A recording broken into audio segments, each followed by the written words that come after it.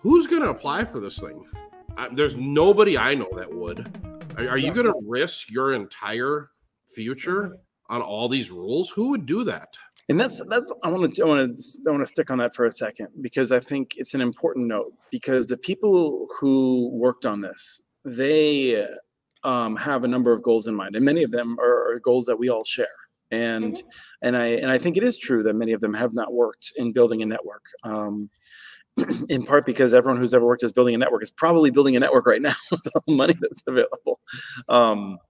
But the thing that I've heard it just occasionally from some of my public interest folks, and it's not as, I think maybe people in industry might think it's more common, but there is a sense among some folks, and I mean, it's in the morning. I'm going to try not to be too salty. I'm often saltier in the morning, but there's like a sense of, well, you know, if Travis can't follow these rules, then F him.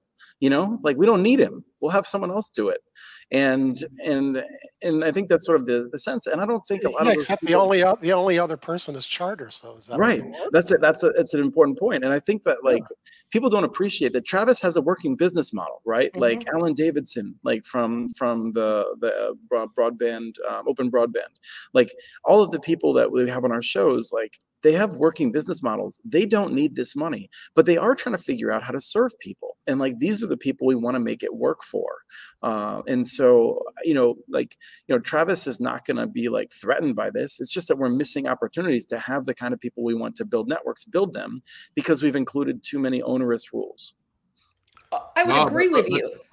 I would agree with you. Yeah, no, I was going to say, it's like, for Team Utopia, do we go after $1 million for these unserved homes and jump through, years of paperwork, or do we just go build out city after city after city and continually build your network out? And it's because you're not going to waste your time, or people who have any like weight are not going to waste their time of like dealing with $1 million grant when they can do $75 million worth of projects in that same time frame. It's just not going to happen.